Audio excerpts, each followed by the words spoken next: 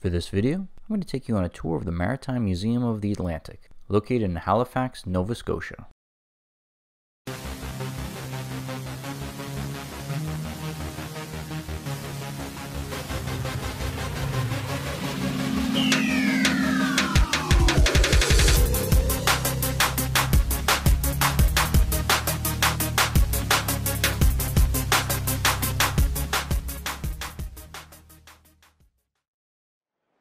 If you've watched this channel for a while, you've probably realized how much I enjoy vacationing in Canada.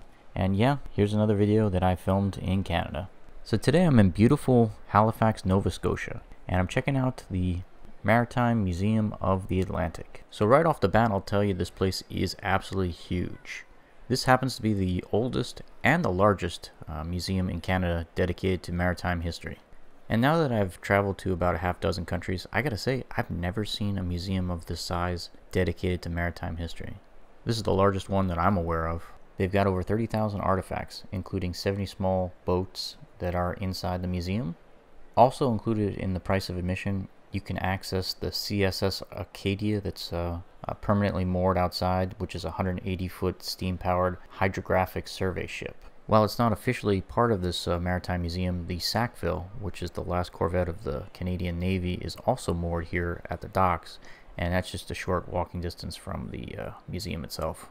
This museum also has an incredible Titanic exhibit, and they've got a lot of original artifacts brought up from the ship, and it's just, you know, I'm a huge Titanic fan. I have a lot of interest in the White Star Line, and this place is incredible. I mean, obviously the dedicated Titanic museums in Pigeon Forge and Orlando and Las Vegas have more artifacts, but the exhibit here is pretty incredible too. A lot of people don't realize the Titanic sank off the coast of Newfoundland, which is not far from where I'm standing right now in Halifax Harbor. So this museum was originally founded in 1948. It was originally called the Maritime Museum of Canada and was located at the HMC Dockyard, the naval base in Halifax Harbor.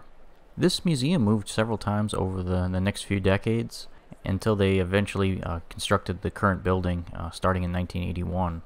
I will say this, if you are a big fan of model ships, I've never seen a large collection of model ships in one place. They have so many model ships, I barely scratched the surface, and you know, I was trying to keep this video to about 10 minutes, and I could have probably filmed an hour just of all the different model ships they have here. They have so many, and if that's something you're really into, then this museum is going to be like nirvana for you.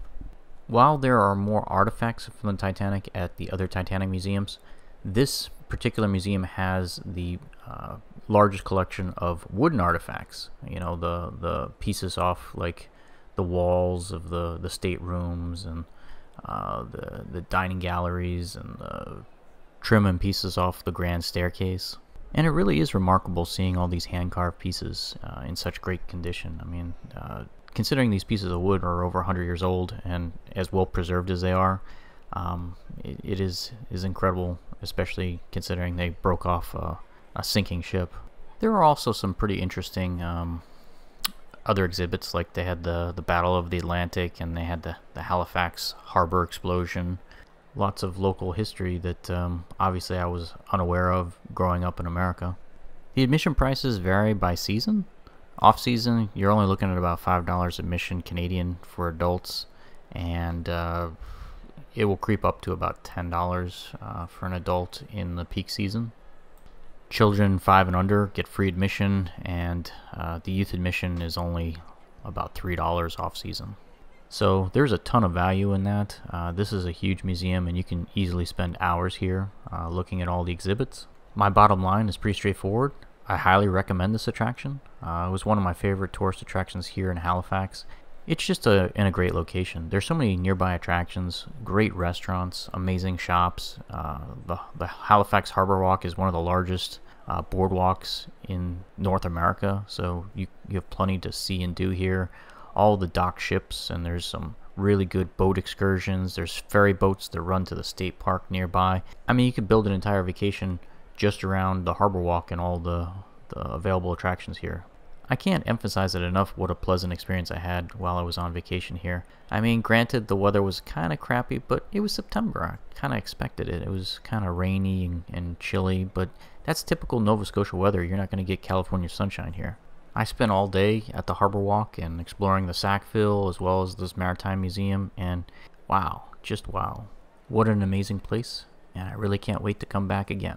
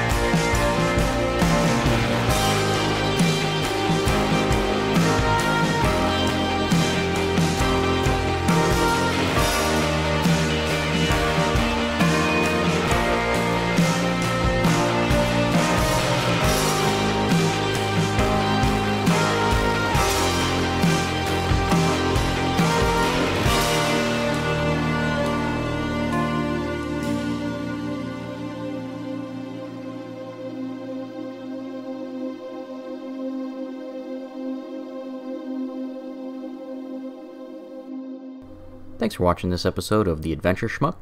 If you enjoyed today's video, don't forget to like and subscribe. See everyone next week.